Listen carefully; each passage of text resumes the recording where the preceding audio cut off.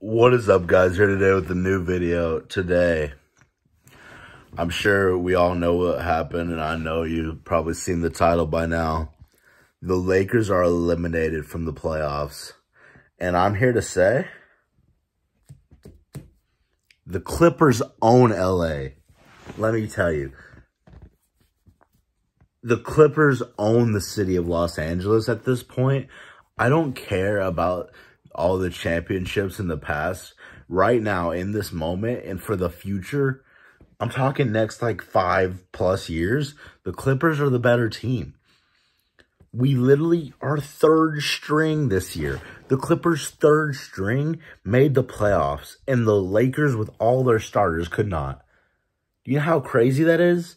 I mean, yes, Anthony Davis was hurt, but okay, you still have like 10 other Hall of Famers on the bench. Like, what are you guys doing? The Clippers had Amir Coffey and Terrence Mann, and we made the playoffs, and the Lakers couldn't. That's insane. I'm so happy right now, bro. Shout out to the Clippers, bro.